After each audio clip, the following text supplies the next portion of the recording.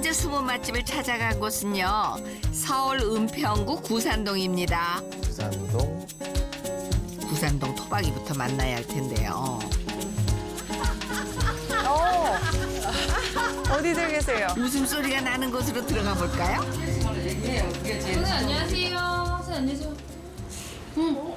뭐예요? KBS 생생정보에서 나왔는데요. 생생정보요? 네, 저희가 이 동네 좀 잘 아시는 분들을 찾고 있는데 근데 혹시 이 동네 좀 잘 알고 계세요? 이 동네 잘 알죠? 우리 이 동네 잘 알죠? 10년, 20년 다 산 사람들이라. 몇 년 사셨어요? 어제 10년 살았어요. 저는 16년 했어요. 22년째 살아요. 세 분 다 완전 토박이시네요. 그렇죠. 강아지는 몇 년 살아요? 구산동 토박이 주부들 찾았습니다. 이 동네 숨어있는 맛집 하나만 소개해 주세요. 맛있는 데가 많잖아. 그치? 또 괜찮은데 나는 별나게 저렇게 꼬막집 같은 꼬막이 좀 맛있더라 언니? 아, 그래. 맞아. 우리 셋이 때 먹을 때 맛있게 먹었어. 그치, 꼬막집이 아주 맛있어. 괜찮아. 의견일치가 한 선생님 번에. 추천해 주실 때가 있어요? 그럼요. 밑에 우리 동네에 가면은 꼬막집이 아주 사장님도 친절하시고 맛도 아주 좋습니다. 그 집은 그냥 봐도 음식을 잘할 것 같아요. 아, 느낌이 그냥 봐도. 입구에 사장님이 자신 있는 메뉴들을 적어두셨더라고요. 그러네요. 메뉴들이 다 손맛 내공이 필요한 것들인데요.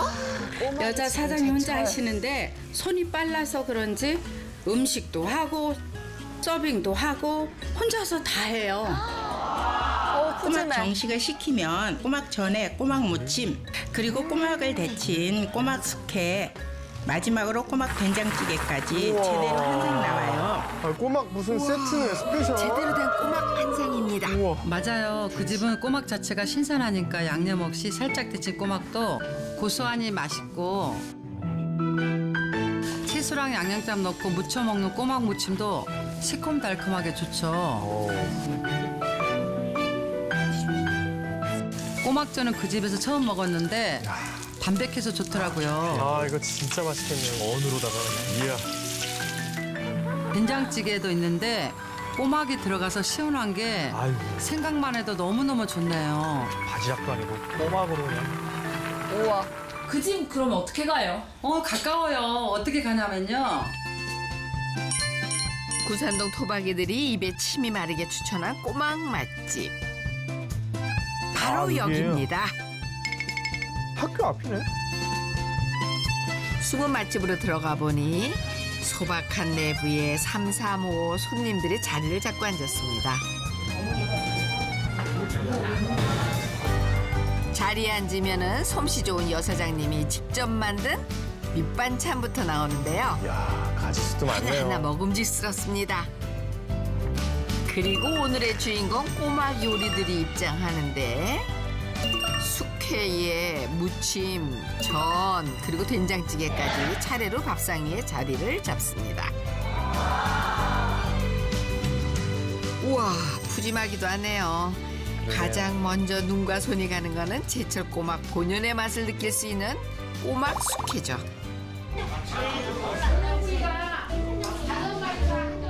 새콤달콤 매콤한 요요 꼬막 무침도 빼놓을 수 없는 별미죠, 별미. 꼬막 무침 한 젓가락에 감탄이 절로 터집니다. 꼬막을 넣고 바글바글 끓인 요 된장찌개도 손님들이 애정하는 메뉴. 아, 저 꼬막 저거 밥에 비벼 먹어도 맛있네요. 아주 맛있습니다. 옛날 생각도 나고요. 아주 꼬막으로 여러 가지 무침이라든가 이런 전이라든가 기타 등등을 이렇게 삶아서도 먹을 수 있다는 것에 대해서 기타 등등을. 너무 좋습니다. 사장님이 벌교분이시래요. 벌교분이신데 벌교에서 직접 이게 어디 벌교에 이렇게 어디 누가 저 직접 이렇게 친인척이 있으신가 만든다고 보다. 하니까 맛이 신선함이 2배, 3배, 4배 더 이렇게 맛있는 것 같아요. 서울에서 맛보는 벌교 꼬막정식. 그 비법은요? 비법이 있는 게 아니고 재료가 신선해야 맛있는 그럼요. 거예요. 네네. 좋은 고춧가루에, 좋은 양념에, 좋은 꼬막에. 그러니까 맛있는 거죠. 좋은 손맛에. 그럼 사장님 요리하시는 거 제가 한번 봐도 돼요? 네. 얼마든지 자신 있게 당연하죠. 공개하겠습니다. 단호하시네. 자신만만 꼬막 주재료인 꼬막부터 보여주는데요. 보여주시려고. 벌교에서 아는 동생이 좋은 것만 싱싱하고 골라서 제가 필요할 때 보내주고 있어요. 꼬막이 숨을 쉬네요. 싱싱합니다 정말. 살아있어요. 벌교에서 갓 올라온 꼬막은 흐르는 물에 살짝 헹군 다음 끓는 물에 넣었는데요.